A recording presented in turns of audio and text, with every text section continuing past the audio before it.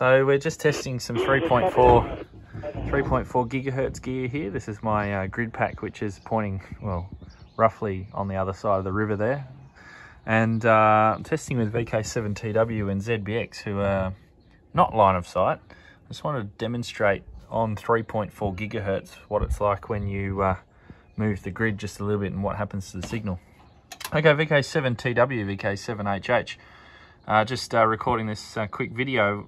If you want to just give me a long over and I'll demonstrate just moving the grid, how much signal strength it varies by over. Roger, Hayden, no problems at all. So, VK7HH, VK7 Hotel. This is a 5x9. VK7 Tango Whiskey on 3.4. Oh, there's a null. A gridpack, a large offset with a 3.4 feed on it. I'm pointed at our wonderful here called Wellington. So they've just been doing. And he's gone. So I think he's peaking about there. The eternal microwave problem. At that hill over there. All right, VK7HH, VK7 Tango Whiskey. Yeah, no worries. Thanks, Justin. That was a good demonstration.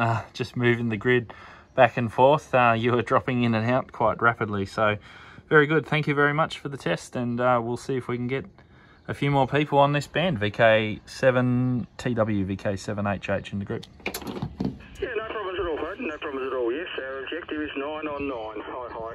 Good stuff. All right. Catch you around. Thanks for the test. VK7HH, VK7TW now clear. So that test just then was on 3.4 gigahertz. Now, we've just got a few more stations who have gotten 9 centimeters. And we're doing some tests. So I've got a 20 watt system here into this grid, which is I think 27 dBi gain. And Justin is running 3 watts into a 27 dBi grid as well.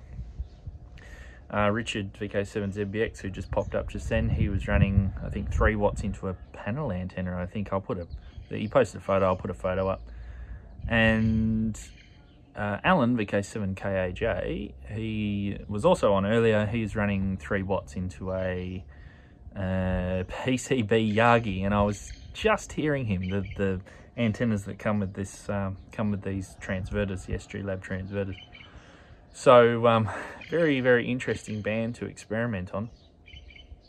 But you can see here I've got quite a good, sort of range of view here, but just over the back here is Mount Wellington, and I can't see Mount Wellington from here. So they all beam towards Mount Wellington, and they can hear each other quite strong, but I can't hear them because I've got a beam across the river. So anyway, that's not a bad test so far. I guess more microwave videos coming up soon.